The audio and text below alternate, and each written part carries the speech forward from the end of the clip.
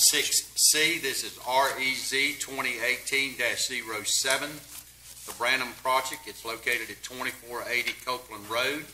The request is from R-1 to R-10. It does have water and sewer. It involves 18.04 acres. Mr. Davenport. Yes, sir. And yes, you have seen this case before. The footnote at the bottom of your front page gives you a background about what happened in the previous two cases. But ultimately, I was glad to see some of you at the Planning Commission meeting because you well know there was a significant amount of opposition and discussion that took place on this case. Ultimately, staff was at approval with 4 conditions. Planning Commission, very similar, followed suit. The conditions are very similar to what was presented to the Planning Commission. I do believe we tightened up a little bit between the Planning Commission and now, but the intent is still there.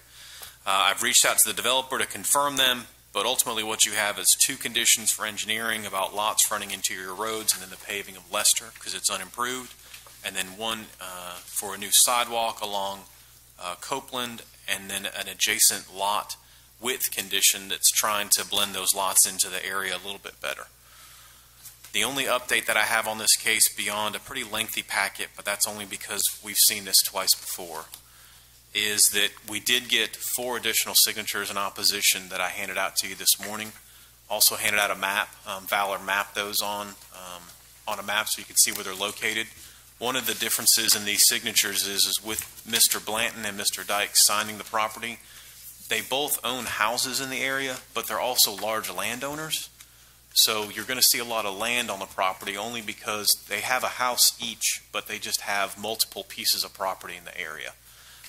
So with that, I do have some information on the screen in case we need to go to it today or tomorrow. We, of course, have an aerial of the property showing Mr. Branham's residence, a zoning map, a kind of a zoomed out zoning map because sometimes they start talking about R-10 zoning in the area or different neighborhoods. So this is more of an entire area zoning map. You have the future land use map. This is his proposed conceptual plan. It's not binding. The commission can choose to make it binding, but it gives you an idea about what they're thinking. To me, the significance is they do propose a buffer on the eastern and on the western and southern borders. And then you can see a preliminary lot layout. This is the site plan that we had last year. So last year the request was for half-acre lots. This year it's for 10,000 square foot lots. So this gives you an alternative to what he was showing when he asked for that half-acre density. This is the current map you have from the opposition signatures. And then finally we have the proposed conditions. So we can reference any one of those if we need to, but I wanted to put those on your radar just in case. Thank you, Mr. Davenport. Any questions for Mr. Davenport? Can we add a condition at this table now? Yes, sir. Yes, sir. I mean, at your decision point tomorrow, you can add conditions, take away conditions, go to different zonings as long as they were less intense. So that is all, those options are all on the table.